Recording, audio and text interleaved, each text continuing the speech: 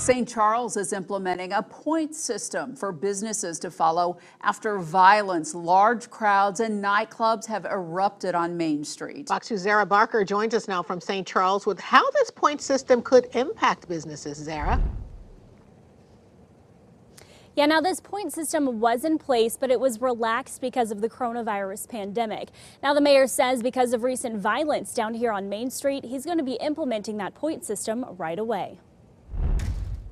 The first weekend after St. Charles mayor announced it would enforce an existing zoning law and not allow nightclubs, all in an effort to curb recent violence, the weekend ended with 3 injured officers. The mayor says Saturday night only about 80% followed the rule.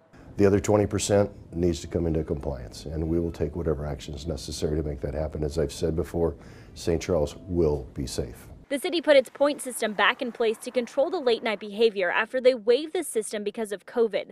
The mayor assigned points to 25 violations. For example, 3.5 points for each establishment's violation of controlled substances, weapons, and gambling, just to name a few.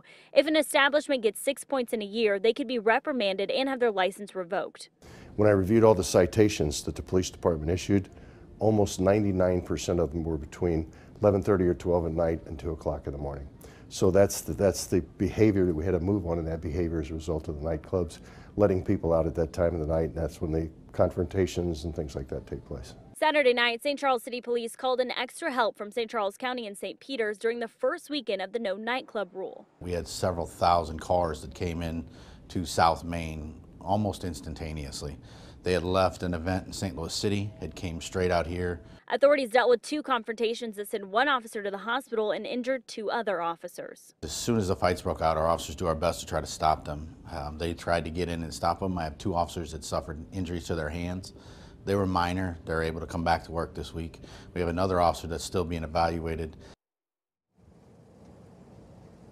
And that officer that's being evaluated has not yet returned to duty. Of course, we'll keep you updated on that. Now, up on our website, fox2now.com, we have a full list of those 25 violations along with those points that are assigned to each of those violations. Live tonight from Main Street, St. Charles, Zara Barker, Fox 2 News.